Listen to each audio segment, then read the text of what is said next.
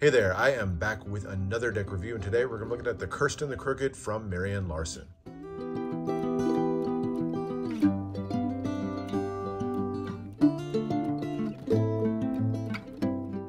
Fairy tales of the Disney variety are well known for their general cheeriness and ultimate happy endings.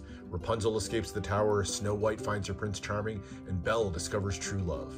But the stories throughout history were not always as bright.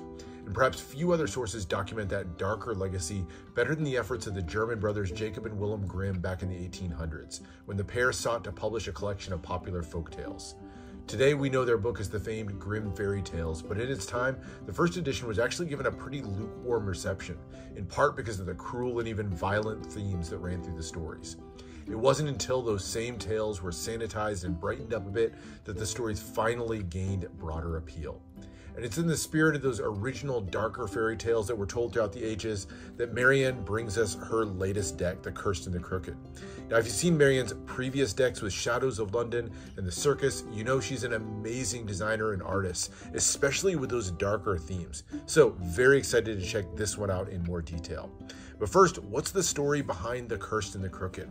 Well, it tells the tale of a baron who was out hunting a legendary stag that was said to be roaming the forest that surrounded his keep.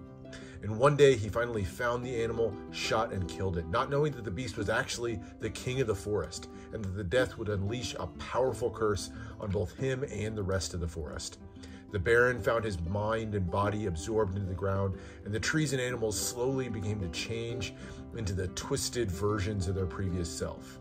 A mixture of good and evil throughout the forest, it became this sort of magical and mysterious place that was haunted with the curse of the stag and the baron. So kind of a classic fairy tale feel to it, and a great theme for the deck. Excited to see how it plays out in the artwork. Now, of course, there's two different versions of the deck. This one with the brown tuck here, this is the Cursed, and then we have the Crooked and the green tuck. Fitting name for the pair. We'll get a chance to look at both of them because there's definitely a lot of differences both in the characters and the artwork between them, but let's start off with the Cursed version of the deck. All right, so starting off with the tuck case, it's done on a soft touch finish, nice kind of smooth feel to it, and a beautiful job of embossing. Really nice deep embossing on this one, and two colors of foil with the gold and the purple.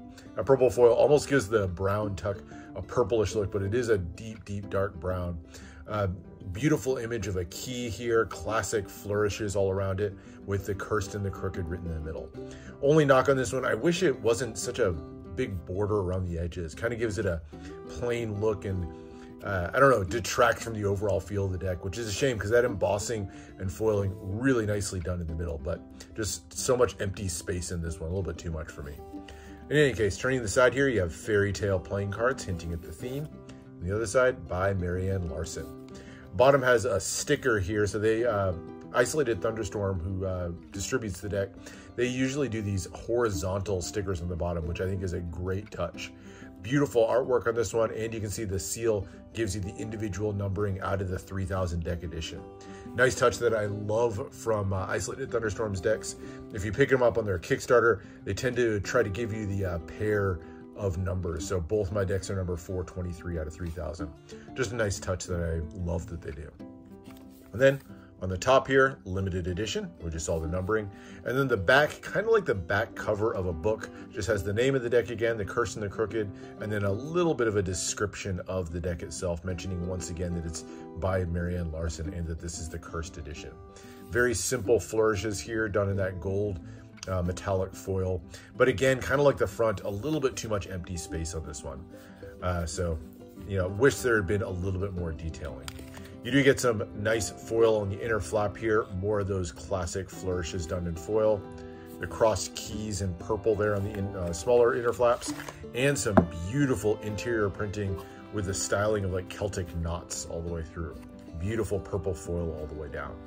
All in all, some nice elements on the tuck, but overall, this is probably my least favorite part of the deck overall. Just too much empty space. So while it's a nice tuck, I think a lot more could have been done with it, but don't let that fool you because the cards really make up for it. So let's get into those, and we'll start off with the back design. All right, so here it is. Very much a classic storybook feel to it, to me overall. A lot of vine work. You can see the leaves, the twisting plants, And of course, since it's a story of a forest that's overtaken by, transformed trees and animals, you can see the eyes peeking out, kind of giving that unsettling feel as if the eyes are always watching you through the forest. It's a cool look to it overall, and almost kind of a disturbing look. They're almost two-way faces in here. So his eyes, this way you can kind of see those as like the eyebrows, but then on the flip side, they kind of make the bags under the eyes. Gives that two-way feel to it, almost like you could look at it in either direction. I don't know, unsettling to me. I like the red colors on this one. The hue of red very much kind of gives that, antique-y classic vibe. Great color choice on this one. And I love that it kind of contrasts, doesn't go with the browns and golds or even purples of the tuck, but going with a different color on the inside. There are some nice tiny accents of yellow and gold in here. Honestly, for me, not terribly needed. I think the red by itself looks nice enough. Finishes out with a medium kind of poker border around the edge and the kind of off-white cardstock. All right, but now turning to the cards themselves. And we'll start off by looking at the 4 aces. And the power ace pays tribute to the, I guess, the hero or the anti-hero of our story. The Baron is given a depiction here in the Ace of Spades. And this is him post-transformation. So you can see the vines creeping all over his face and his almost terrified face with the wide eyes there as he's being absorbed into the forest. Very cool look to it overall. The large spade pip has the arrows paying tribute to his past as a hunter, and then has the name of the deck and the addition at the top and the bottom. Like the addition of the pips on the 4 sides here, so the indices on all 4 corners means that if you wanted to use this deck for gameplay, you could use it whether you're fanning left-handed or right-handed. So it's equal opportunity, whichever hand you play with. Nice ornate storybook sort of font for the indices in the corner, and then custom pips. Not a lot of detail that you can make out there, but I think it's kind of modeled after the large spade pip in the center. The other 3 aces are a bit simpler, but do feature those big oversized pips and that, I'll call it Celtic inspired embellishments there in the middle.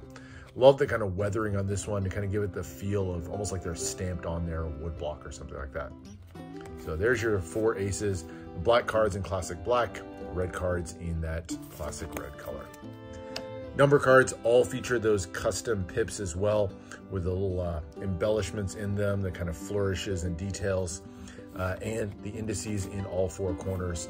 But otherwise, nothing too special on the number cards, but get a chance to see all of them in turn. So there's your diamonds, smaller version of the pip that we saw in the ace of diamonds, and then into the clubs.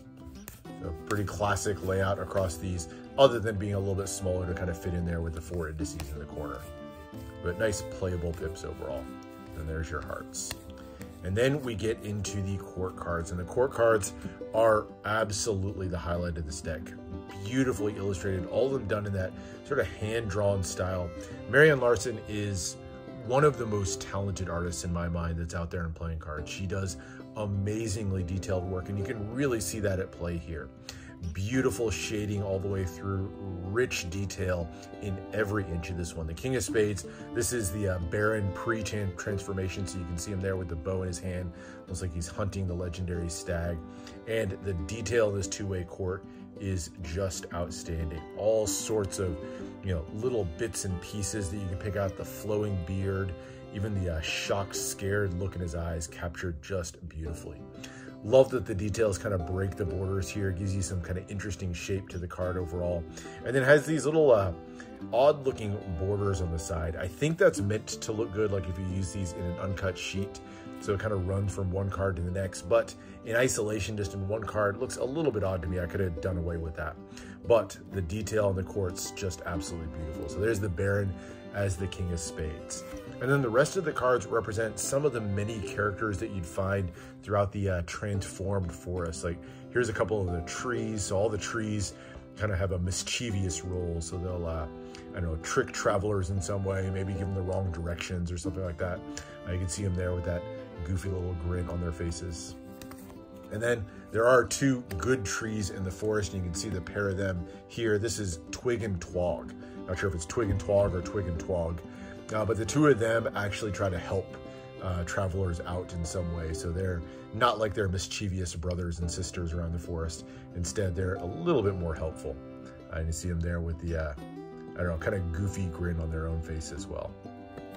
Very cool look to it. I love the branches spiraling out, just a very cool look. Some of the characters have a penchant for music, and so you'll see some of the minstrels throughout the deck as well.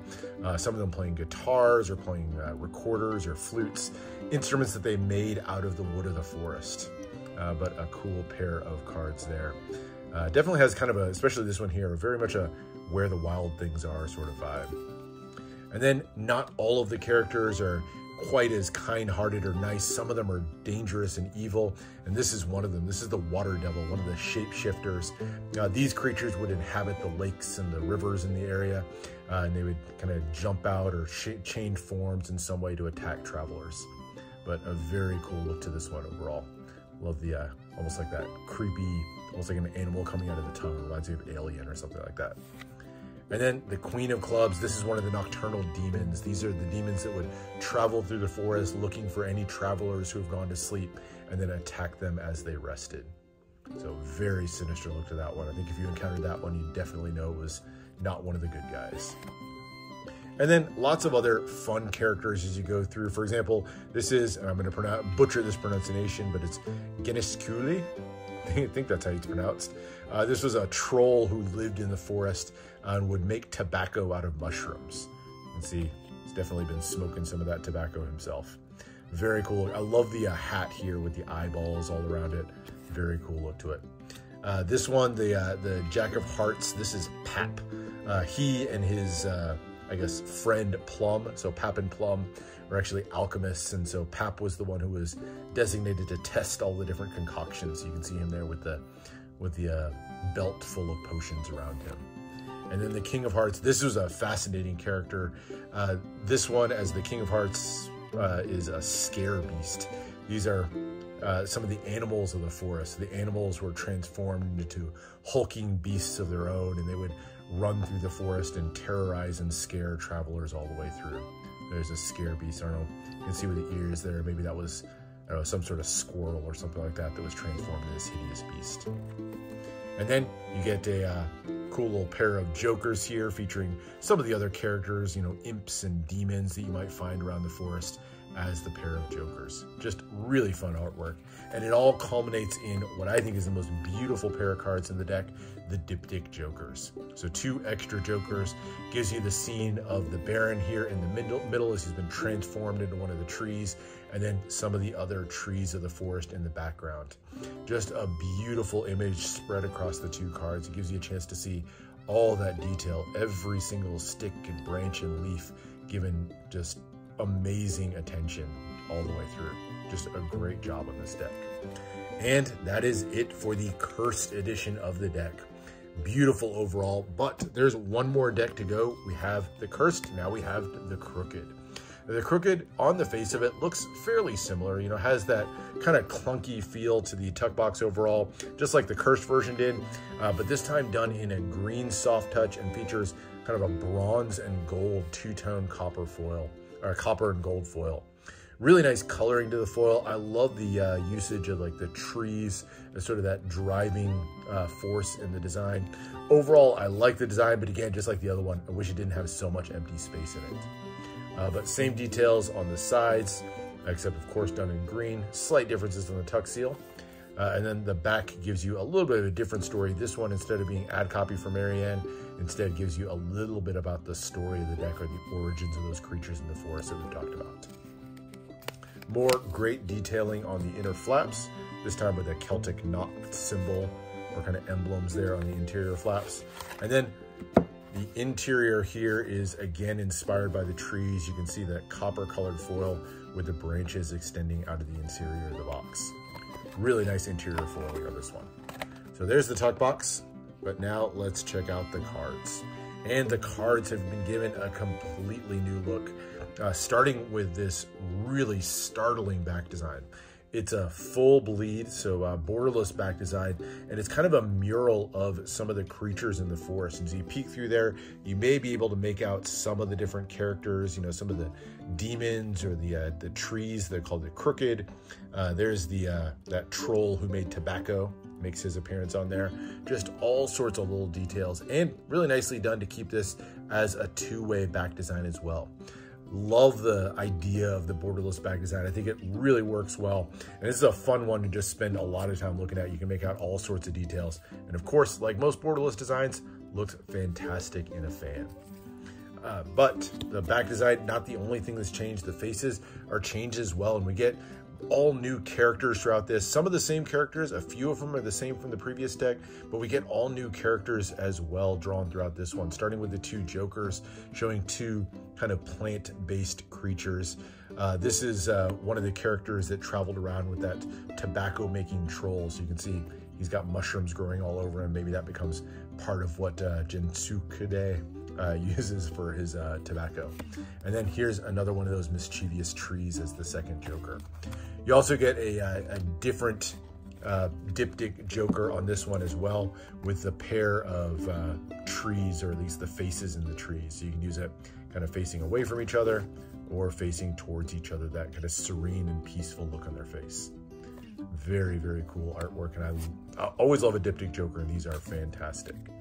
And the cards themselves all feature a different look, but again, kind of the same themes overall. Still done in that sort of black and white hand-drawn style, but now all of the cards add this fantastic border around the edge. Lots of little implements that would kind of hint at some of the story elements. You'll see kind of a pan playing here in the corner, little columns, just a really nicely done look to it, and adds an entirely new dimension to the cards, which otherwise look pretty similar to what we saw before. Definitely the details get kind of crunched in a little bit more to fit in that center frame, just because we have that huge border around the edges. So I would call this probably a little bit less playable of a deck, but a lot of amping up the artwork on this one overall. So I don't know, up to you on which deck you like better. I am one for artwork and custom design, so for me, this crooked version of the deck really does it for me. But you know, if you want something maybe a little bit more playable, the cursed version may be for you. So there's your number cards.